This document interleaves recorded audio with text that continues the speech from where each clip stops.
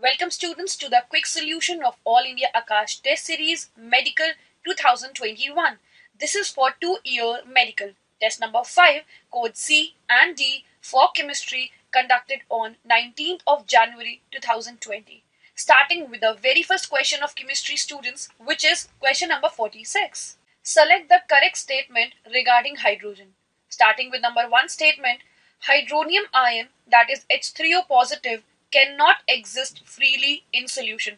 Students, as we all know that hydronium ion do exist freely in solution, that means number 1 statement is an incorrect statement. Moving to the second statement, hydrogen has 3 isotopes of which tritium is radioactive. Students, this is the correct statement as we all know that hydrogen has 3 isotopes, namely protium, deuterium and tritium. And among these, tritium is radioactive. That means second statement is the correct statement. Moving to the next statement, dihydrogen does not act as a reducing agent. Student, this is again an incorrect statement as we all know that in Haber's process, dihydrogen, that is H2, acts as a reducing agent. Moving to the last statement, the electron affinity of hydrogen is more than that of chlorine. This is an incorrect statement, students, as it is very clear that chlorine has the highest electron affinity among all the elements in the periodic table. That means the last statement is also incorrect. So the correct answer for this question is option number 2.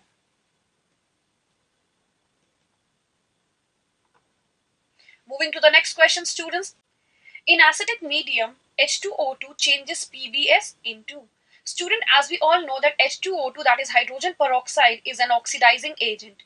Though it also acts as reducing agent, but in this case, it oxidizes PBS to PbSO4. I'm writing the reaction. PBS plus 4 H2O2 gives PbSO4 plus 4 H2O. That means the correct answer is option number 3. That means in acidic medium, H2O2 changes PBS into PbSO4. So the correct answer is option number 3. Moving to the next question, students. Which of the following oxides is most basic in nature? The options are BeO, that is beryllium oxide, MgO, CaO, and SrO, that is strontium oxide. Students, the given oxides are of alkaline earth metals, and we all know that the basic nature of the oxides of alkaline earth metals increases down the group. So the order of basic nature of alkaline earth metals is order of basic nature is, the least basic among these is BeO. Then we have MgO, then we have CaO, and most basic is SrO, that is strontium oxide. So the correct answer is option number 4. Moving to the next question, students. On heating, which of the following is least likely to release carbon dioxide? Student, in this question we are given with 4 carbonates. 2 carbonates are of alkaline earth metals and 2 carbonates are of alkali metals. As we all know that the carbonates of alkaline earth metals decomposes to give carbon dioxide. On the other hand, the carbonates of alkali metals do not decomposes to give carbon dioxide except Li2CO3. So that means K2CO3, that is potassium carbonate, will not decompose to give carbon dioxide. I'm writing the reaction, students. BeCO3, that is beryllium carbonate, decompose to give beryllium oxide and carbon dioxide. Li2CO3, that is lithium carbonate, decomposed to give lithium oxide and carbon dioxide. Calcium carbonate, decomposed to give calcium oxide and carbon dioxide. And the last we have potassium carbonate, which will not decompose. So the correct answer is option number 4, that is potassium carbonate will not decompose or is least likely to release carbon dioxide.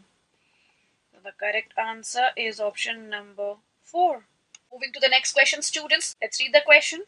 Match list number 1 with list number 2 for the composition of substances and select the correct answer using the code below the list. Student, in this question we are given with two lists, that is list number 1 and list number 2. In list number 1 there are substances given, and in list number 2 the composition are given, and we have to identify the correct code which is given below. So let's find out the correct code. First we are given with dead burnt plaster.